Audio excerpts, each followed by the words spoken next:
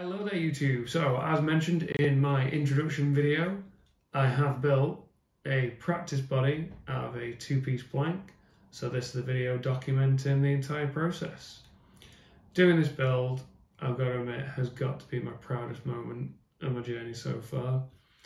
I mean, using hand tools and power tools that I've never used before, making a lot of mistakes, which I'll detail soon, how to avoid them, and actually making a router sled out of random material that I had left over from fixing my shed up was really fun. So I'm going to switch over to the slideshow now and voiceover detailing what I've done in this build. I started this at the beginning of this year with a two-piece tulip wood blank that has some amazing figuring. Originally I was going to add a veneer, so this was going to be the back and this side was going to be the front. There was a noticeable hump in the middle, so I planed it down with a number 6/4 plane. This is where things went slightly wrong.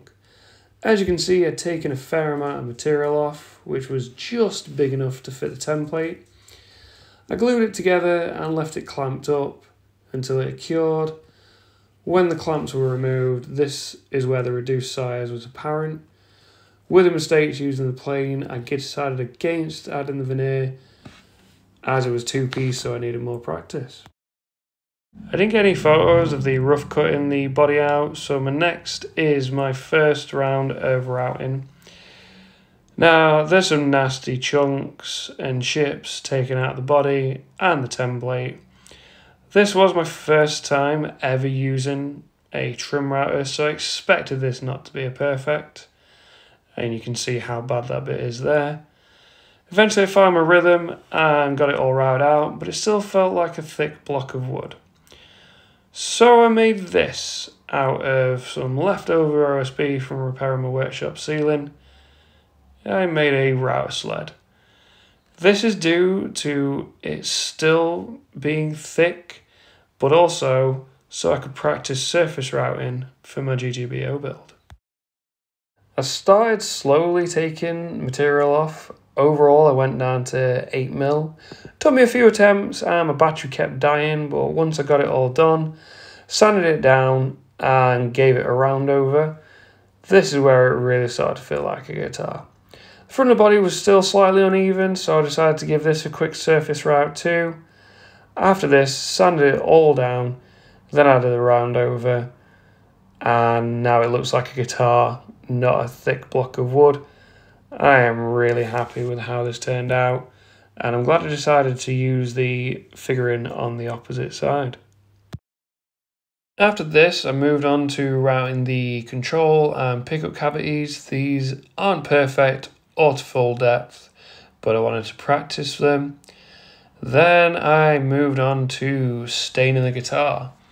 I was using the Crimson Stunning and Vibrant stains. First it stained all black, sanded it back with 240.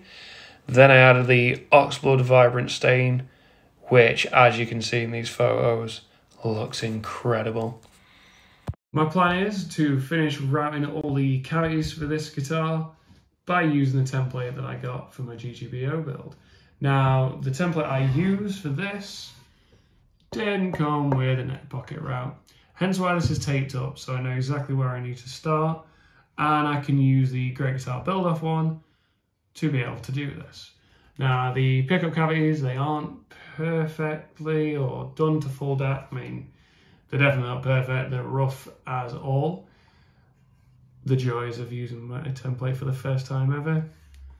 However, the control cavity is pretty much to full depth. May need to go a little bit further down, but see what happens.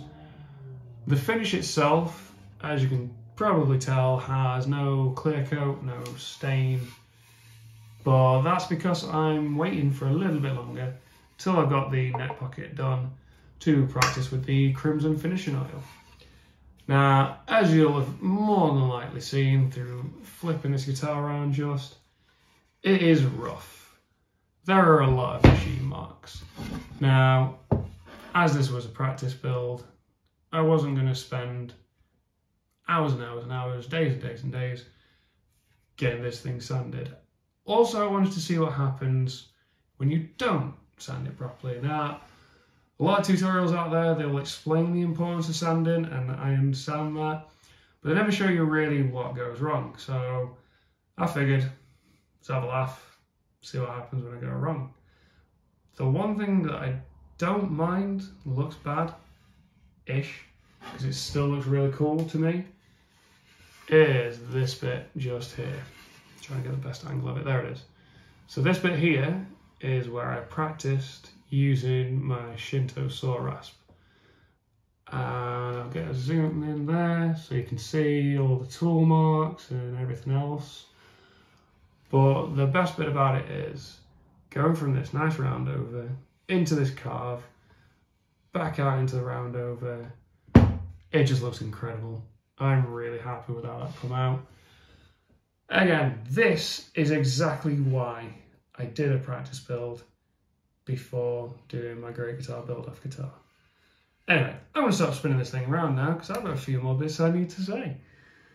So, I will be posting updates of this onto my social medias, so they are linked down in the description below. If you enjoyed this video, please feel free to give it a like and possibly subscribe to the channel. That is all for me in this one, so I'll see you in the next.